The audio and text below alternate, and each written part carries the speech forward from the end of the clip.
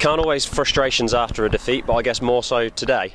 Yeah, definitely. It's always frustrating to lose, and to lose like that. You know, we didn't do what we came out to do.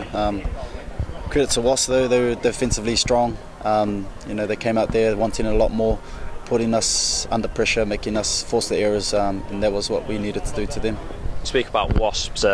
Obviously, there's been talk of the target on the Saints back as champions. Is today the first time you really felt that? No, we talked about it right from the start of the season. You know, that was last season. That's last campaign. Everybody's talking about being champions, but us collectively, we know that it's another season. We have to go out there and you know, execute our game plan and stick to it, and you know, change a few things here and there if need be. But you know, it's going to be tough. This whole season's going to be tough. Teams are gonna, you know, want to come after us, but we also got to go out there and play and try and put teams under pressure and win.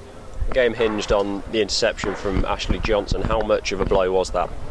It wasn't too much at that point. I think it was other little things that happened after that. I think we came together underneath the post and collectively talked and knew we had a bit of time, but things that happened after that sort of let us down, and collectively we can't do that. Like with the dangerous threats that they have out wide, WASPS, you know, just showed that they can just go from one end to the other. After a great win last week, it was said about needing to keep a calm head. Is it the same this week after a disappointing defeat?